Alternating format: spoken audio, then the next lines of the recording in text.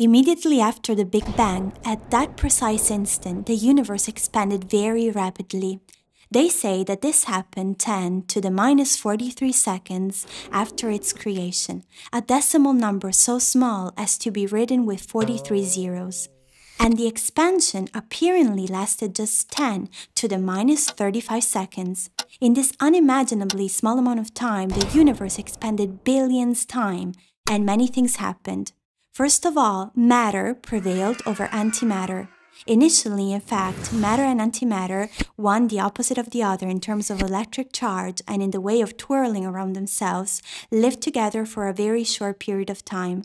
Not peacefully, to be honest, so much so that the particles of the one and of the other engaged a tough battle, annihilating each other, and this generated much confusion and freed a lot of energy. According to the laws of physics, in our universe, the symmetry between matter and antimatter should be perfect. But it is not, and we do not even know how the symmetry was broken. Somehow, matter won.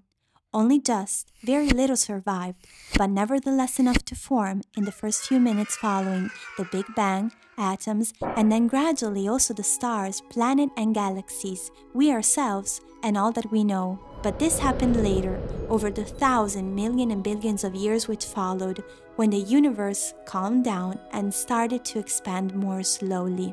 In short, if in the battle with antimatter, a bit of matter had not survived, there would be no stars, and we would not exist. There would be nothing apart from light. But the disappearance of antimatter alone is not enough to explain the existence of the universe. Everything in the cosmos is moving at astonishing speeds.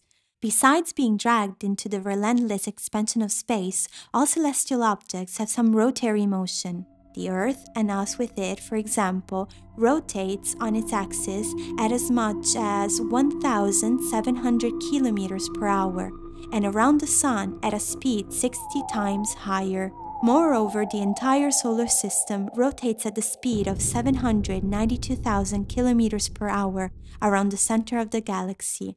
And not only our solar system, the 200 billion stars in the galaxy with their planets and satellites are moving at the same speed. But how do they avoid dispersing with all the centrifugal force?